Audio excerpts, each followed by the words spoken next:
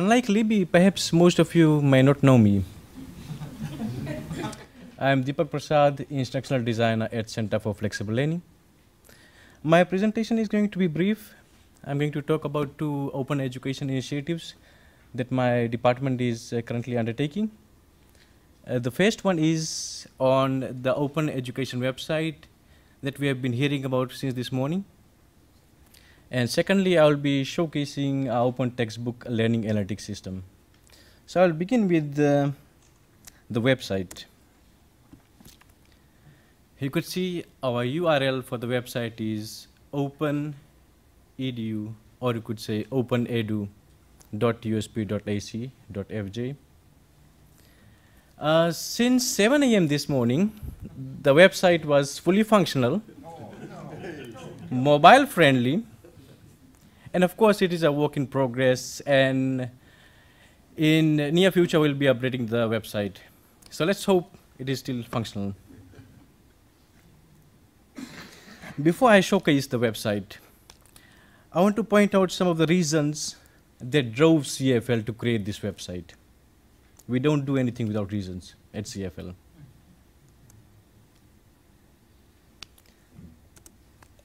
We at CFL view the website as a platform to advocate, promote, and raise awareness to advocate about open educational practices at the university. When I speak of the university, I speak of the Pacific as a whole. We want to provide a platform to the lecturers, the teachers, to find and easily access open educational resources. We want to provide teachers with support materials to enable them to repurpose existing OERs and share them under open license. We want to foster OER interest group at USP to share knowledge, to learn from our mistakes, that is important, to connect with practitioners within the university, and create a community of practice in the Pacific. And of course, we want to get global recognition. We want to be recognized for our work. It is always nice to be recognized for our work. This platform can give a place for lecturers, you and I, to put our work and get recognized from the international community and within the university, and hopefully get some promotion. Now I'll quickly do a demo.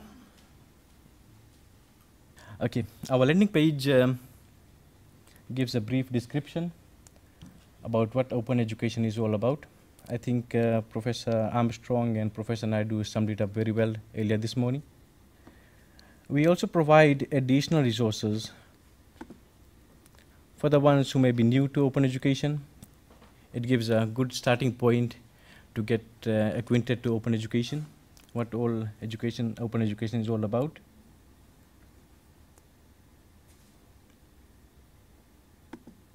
On the next tab,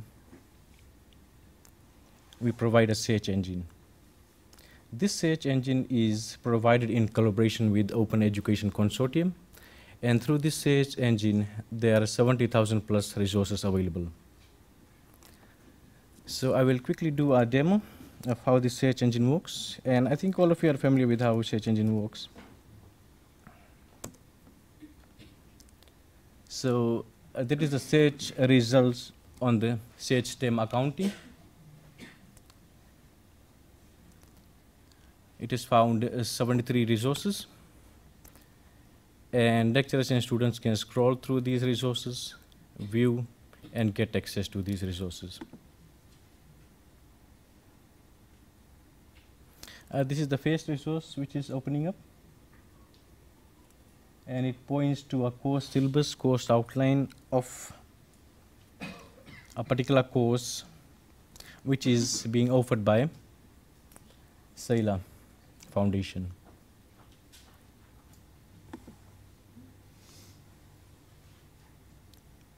We are also providing a list of repositories even a larger list of repositories to enable wider search. So if you're not able to find anything through the search engine, you could go through this list of repositories and you could do search based on these individual repositories and sites.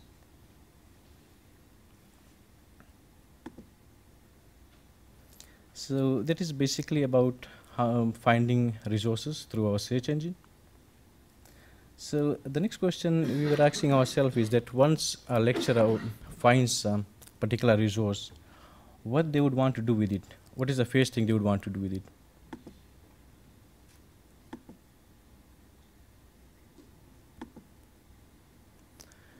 Perhaps you may agree with me that you would want to evaluate a particular resource, you want to determine the quality and whether it will result in a productive curriculum and teaching resources for your courses.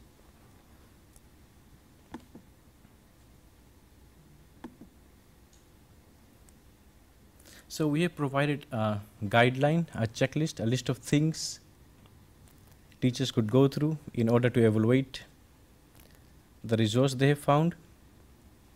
So there are a list of things categorized under 4 or 5 categories: relevance, accuracy, production quality, accessibility, interactivity, and licensing. So once you have found a resource, you have evaluated a resource, you may want to repurpose it. You could combine various resources and remix it. And these resources may carry different licenses. So how will you go about combining these licenses to share your work? So in order to provide a little bit understanding on how to combine different licenses, we have given a guideline, a matrix. For example, if you use a CC by attribution license and use that work, you repurpose it, you remix it, then what are the type of licenses you could release it under? So basically CC BY is the most flexible type of license. Once you use it, you repurpose it, it could be licensed any type, any of the 6 types of licenses. So basically that is how you're going to read the table, the original work you have used, and how it can be licensed. You may notice that for non-derivatives, you can't do anything with that because you cannot basically make any changes to it. So you just have to use it as it is. If you're going to use it in your courses, probably it's a good idea to create a link to those resources. There is also a video further explaining on how to create combine Creative Commons licenses. By the way, CC licenses are now becoming a default open license for open education resources. So whenever we talk about OERs, we need to talk about Creative Commons licenses, because what makes resources open? It is the open license. And open licenses is basically about open access and free access, and it gives you permissions in advance to repurpose your resources.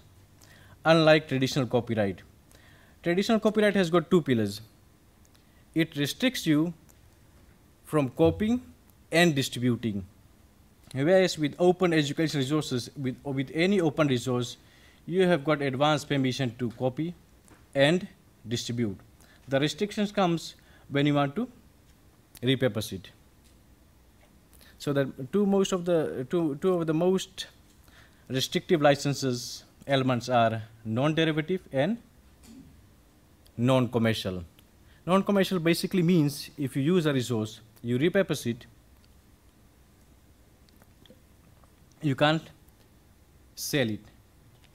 By that I mean you can't sell it for a profit. The university could sell it to the students to recover the cost, but we can't resell it to make profit.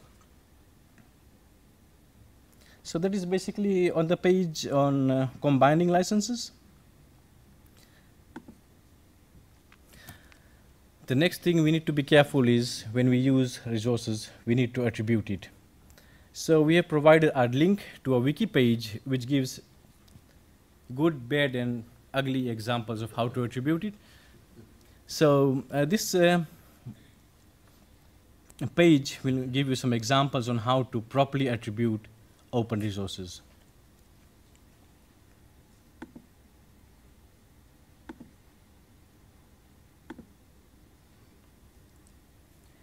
And to provide support to our teachers, we have made a direct link to Commonwealth of Learning's Open Educational Resource Workshop. This is a self-paced workshop. If any staff wants to learn more about it, or you want to relearn about what you have been practicing, you could go and enroll in this workshop and you could do it in your own pace. So basically, in a nutshell, this is all what our website is about. We have started with a plan, and in the near future we will be adding more information, more tools to create community of practice, to get feedback from the users, etc. So basically this is about the website.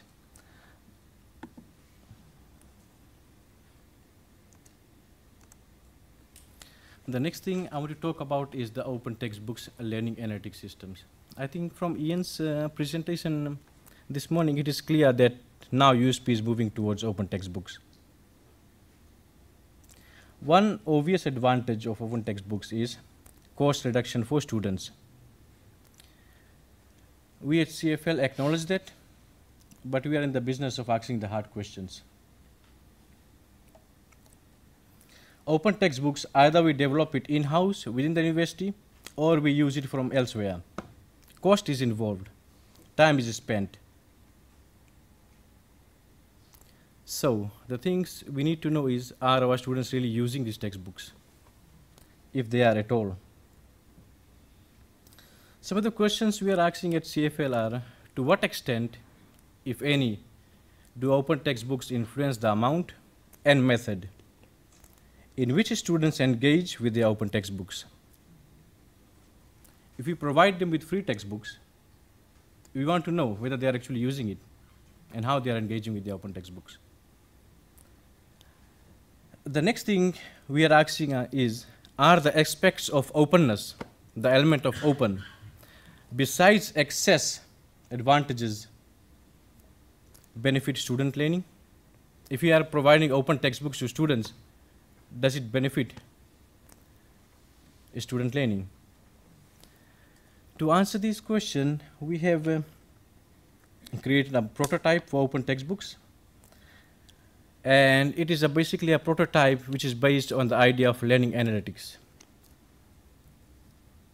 So for this demonstration, I would request you if you could take out your devices and access the URL. It is a URL to our open textbook, and start interacting with it. So once you have accessed the open textbook,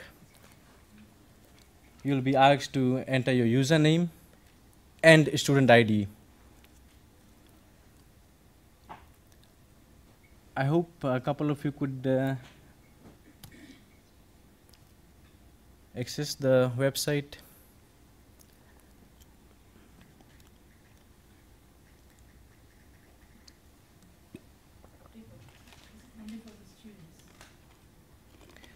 For this demo purpose, it's for everybody present here. What ID would you like? Okay, for the student ID, I think you're already in, right? Okay. For student ID, your student ID we start with the letter S, because at the USP we start with our student ID with S. Number 7, and put your mobile phone numbers. So it is going to be letter S with 8 digits. Letter S, number 7, and your phone numbers.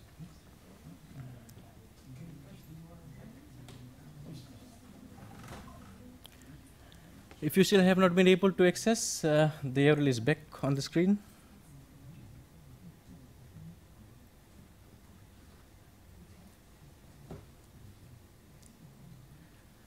I will just give you a couple of minutes to test the textbook out and probably engage and use it, and we'll see what happens next.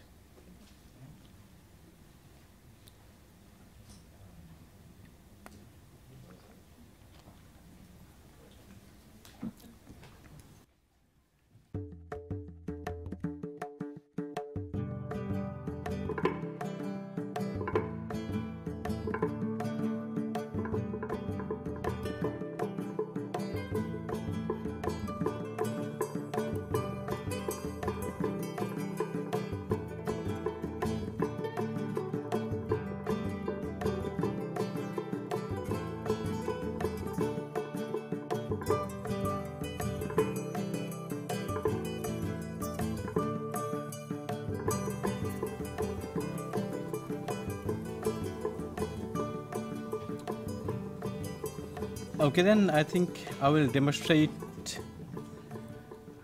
the analytic system and how it works.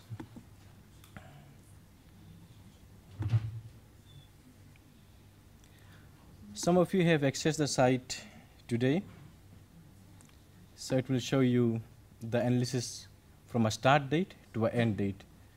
So you could pick a range of dates. So for our purpose, it's just today.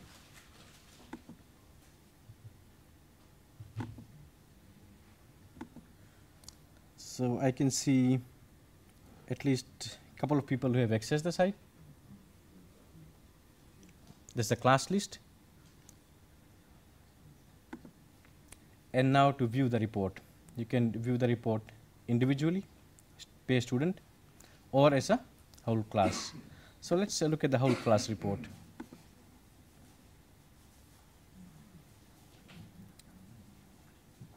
Please note, this is still a work in progress. We are trying to do something new. So the first analysis shows you the chapter numbers and the number of views to those chapters. Chapter 6 was viewed 29 times, copyright page 12 times, chapter 4 9 times. So what this shows is that from the total of whole class, these chapters were viewed. If you are teaching a class and suppose you prescribe a reading from chapter 1, so you expect your students to go and read chapter 1. Not any other chapters. This is one way of tracking your students' progress and taking remedial actions to identify at-risk students. So that was the first analysis, looking at the chapter views. From the textbook, you could also do bookmarks. Unlike traditional textbooks, you do a dog fold kind of thing on the books. Is it dog ear fold or something? I don't know. Dog ear fold. With this, okay. So this shows that from the whole class, someone did a bookmark on chapter 1, and another bookmark was done on copyright page. This is important to know what the students are bookmarking. Perhaps they are bookmarking a page because the content was difficult, they need more time to read it. Or perhaps this particular section of the book was given as a prescribed reading.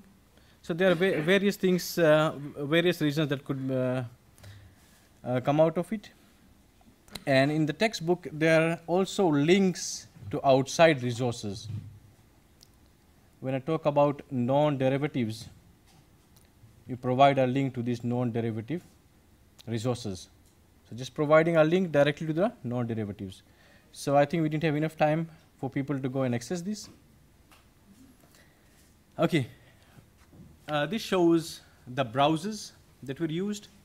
So someone has used Chrome, someone is on Mac, and again Chrome and the version of Chrome. So this again is important because within the Pacific, most of our users are Windows-based users, and maybe a small proportion are on Mac. So when we are creating any resources, we need to make sure it is accessible through all the platforms and browsers. And then again, the devices that were used.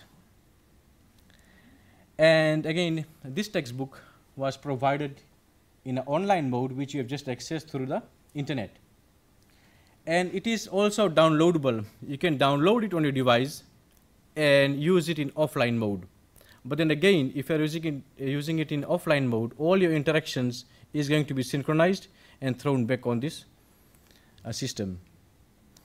But for our purpose, it was just an online demonstration, so you can see only offline interactions. And I think someone from CFL has accessed the offline bit. That is why you can see this. So you can see 3 people used the offline text in offline mode, and while majority of them access it through the internet. This is really important aspect of providing e-textbooks, because we want it to be used without access to the internet. So basically, this is the system we are currently working on. And am I running over time? And we expect to further develop it and work with the open textbook working group and see how we could work together and see if we could implement such things if there is a need for that. So that is basically my presentation. Thank you.